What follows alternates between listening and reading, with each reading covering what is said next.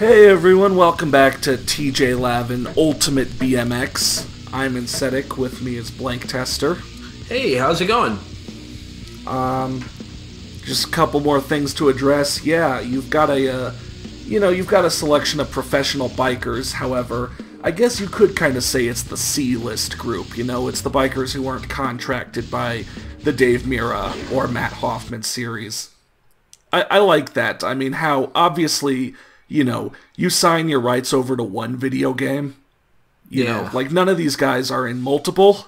Yeah, pretty much. So like, it's so obvious that like, oh, they either didn't get signed by, you know, Activision or Z-Axis, or they were like, wait, I want in on this. Are there any other games being developed? Oh, TJ Lavin's getting a game. Okay. I mean, TJ Lavin's apparently a kind of big dirt rider, but like, you know, I didn't know his name. Yeah. Before. I hadn't heard of any of the guys. Yeah. But I'm kind of picking Fuzzy Hall for a slightly specific reason. Well, two really. One is that he's also more proficient in the dirt stat, which is weird to say.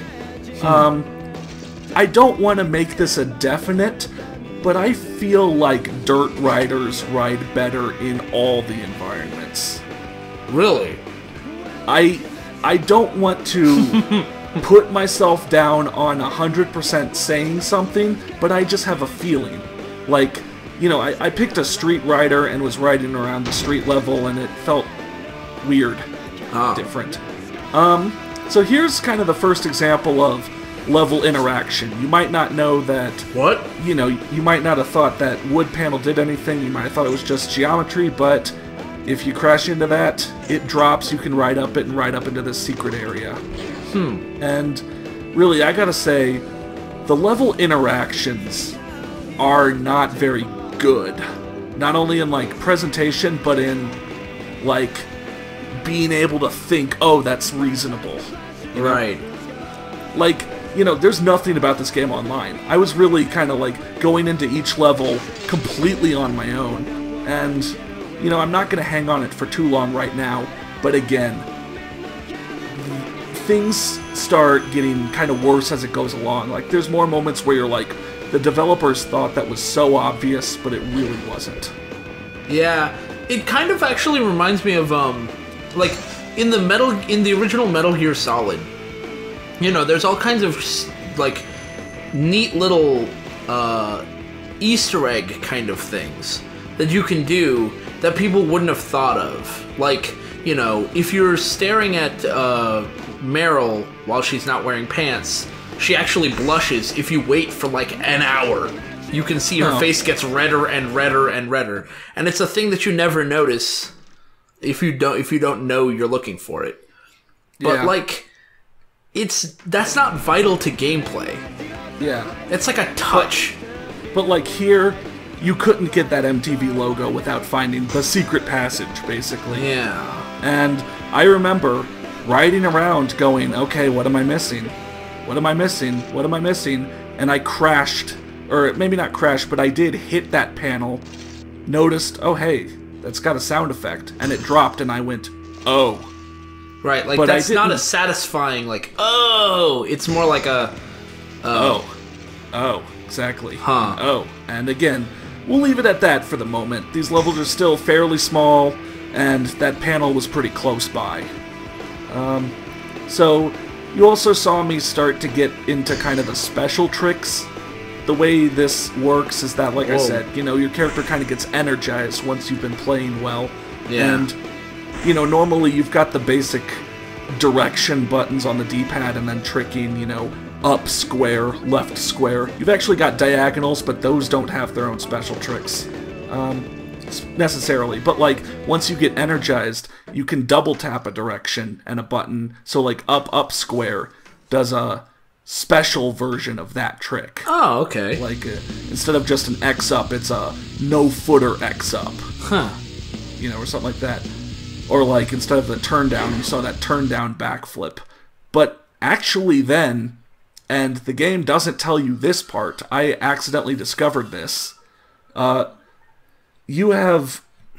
Okay, so it's not necessarily diagonals, but if you hit, like, right up trick button or up left, you have to go counterclockwise. You can't go clockwise. Weird. It doesn't work clockwise, but counterclockwise, those are like your super special tricks. Those are the ones that take a long time and give you a bunch of points. Like that Mormon Vision trick, where he did like a barrel roll and then a tail whip, and I crashed because I didn't have the time.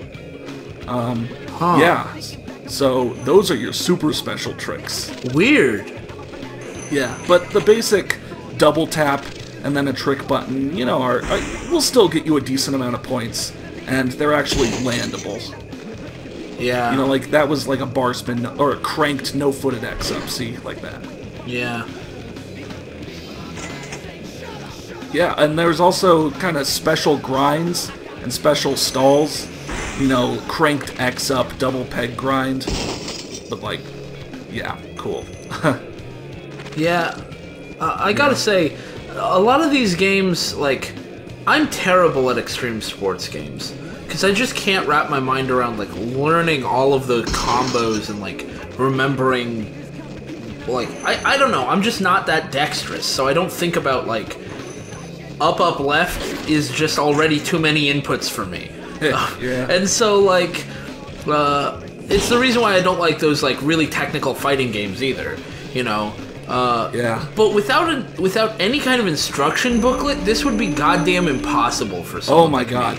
And I should say, I tried to buy this game physically, and it took 3 tries. Not necessarily because things were out of stock, but the first 2 times I bought it, you know, I bought it a while back to kind of make the Extreme Sports Collection. It apparently shipped and such, never arrived. I bought it earlier this year, shipped and such, never arrived. Weird. And finally, the 3rd time, I bought a physical copy, it actually arrived. So I actually didn't have an instruction guide when playing this game the first time, emulated on the computer, and only got it after. So yeah, we saw a few things here. We saw the dirt level, which in its easy iteration is basically, you know, one long path. You know, not a lot of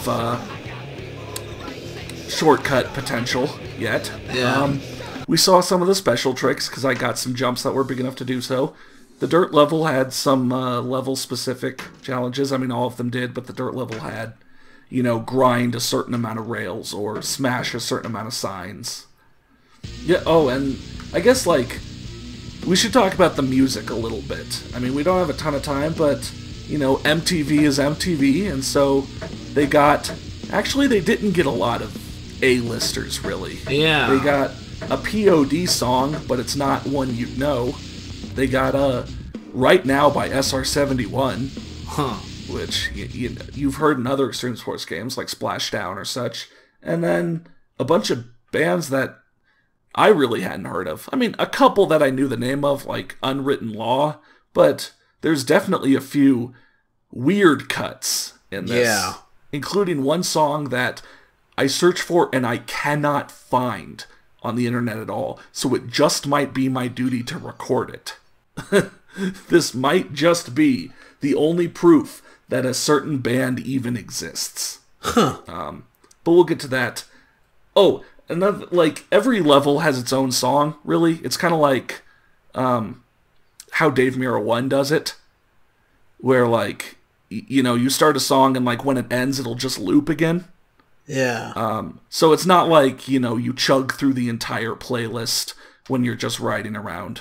But, yeah, we could talk about that more next. So basically, we've gone through the easy levels, and now it's time to go to the first competition level. One of those games where you got competitions in between. We'll be going to Tropical Fever, the street competition, next on TJ Lavin.